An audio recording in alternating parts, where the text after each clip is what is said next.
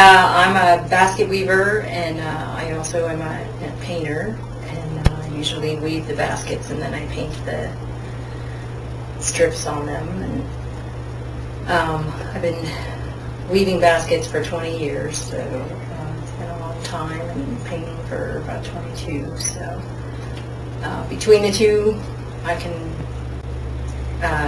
create just about anything I want. So I don't know. I like just sort of throwing stuff together, finding out what I can create at the end. You know, start with maybe a piece of driftwood or something, and then see how I can incorporate it into a basket.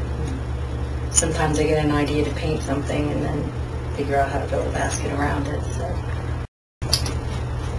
I have a lot of basket weaving pattern books, and I like to take the books and kind of throw 3 different patterns together, or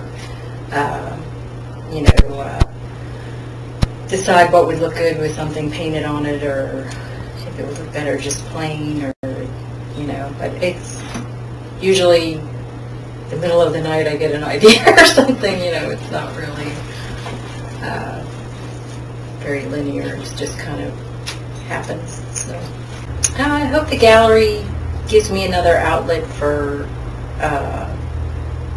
expressing my baskets, to get my baskets out there in the public. And I really hope that Indiana starts to appreciate the arts a little more, like that there are a lot of artistic people in Indiana, that it would be really great to have a place where artistic people can express their art and have the people see it and appreciate it.